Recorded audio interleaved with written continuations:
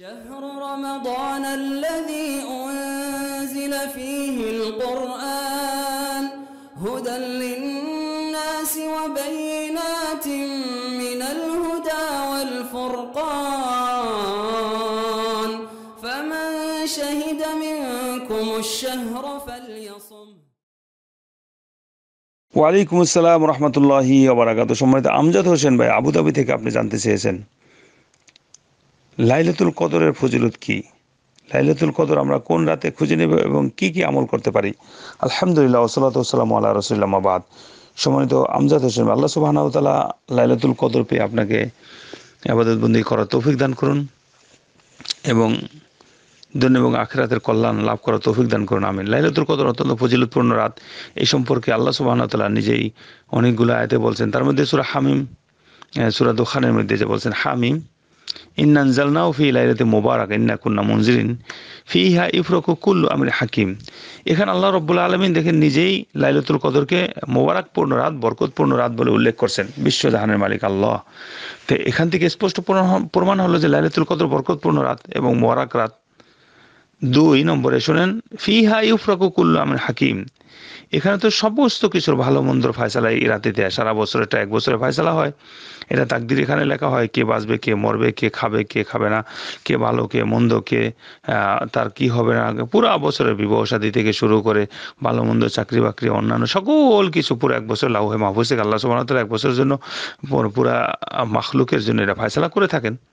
তো এখানে তো এটাই তো স্পষ্ট প্রমাণিত হয় অন্য রাতে এটা ফয়সালা নয়, বরং এই রাতে এটা ফয়সালা, এটা আল্লাহ রাব্বুল আলামিন নির্ধারণ করে থাকেন সেটা। এই রাতে তার একটা কি 3 নম্বরে শোনেন কিতাবুল্লাহি উনজিলা ফি হাদিল লাইলা।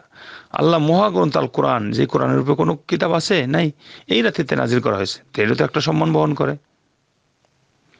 4 নম্বরে এটাকে আল্লাহ সুবহানাহু ওয়া তাআলা খায়রুম মিন আলফি শাহর বলছেন, যেটা সূরা কদরের মধ্যে আল্লাহ বলছেন লাইলাতুল কদরে খায়রুম মিন আলফি শাহর, যে রমজান মাসের এই রাত্রি, লাইলাতুল কদর রাত্রি 1000 মাসের চেয়ে উত্তম।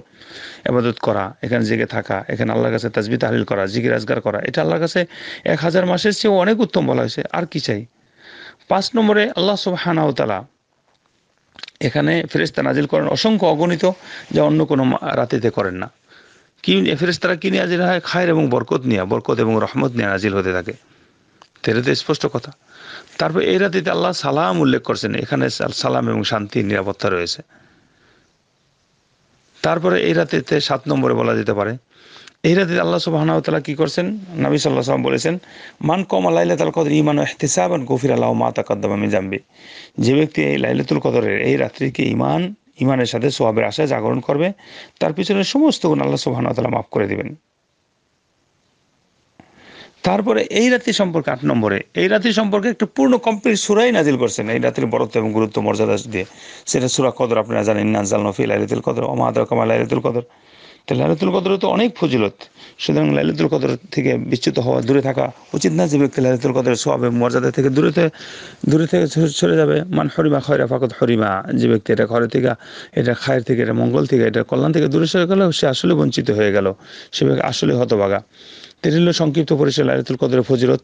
আর লাইলাতুল কদরে কীভাবে তারা, লাইলাতুল কদরে কোনো খাস নামাজ নাই, তবে নফল নামাজগুলি বেশি বেশি পড়া যাবে, জামাতের সাথেও পড়া যাবে, আলাদাও পড়া যাবে। এখানে দোয়া করবে, তাসবিহ তাহলিল সুবহানাল্লাহ, আলহামদুলিল্লাহ, আল্লাহু আকবার, লা ইলাহা ইল্লাল্লাহ, এগুলি বেশি বেশি চেষ্টা পড়বে আল্লাহর কাছে তাসবিহ তাহলিল সহ।